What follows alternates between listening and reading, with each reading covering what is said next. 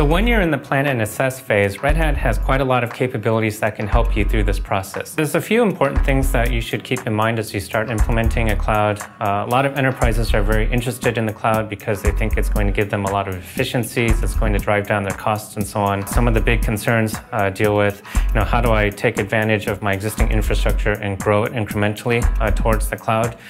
There's a few different approaches that you can take. You can either build a brand new cloud that's totally separate from everything that you're doing, or you can take a cloud and incrementally layer it on top of your existing infrastructure.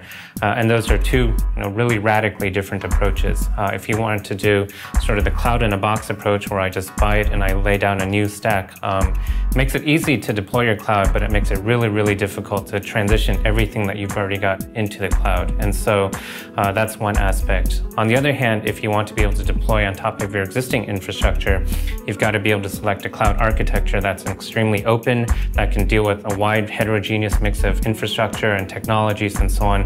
Otherwise, your cloud is not going to encompass everything that you need to do. So one of the unique benefits of working with Red Hat around cloud is we have a very open architecture. So because we support standards and open source APIs like Delta Cloud, we can help you build your cloud architecture on top of everything that is already in place. So your choice of physical systems, your choice of virtualization technology, your choice of public cloud providers as you move towards the hybrid cloud.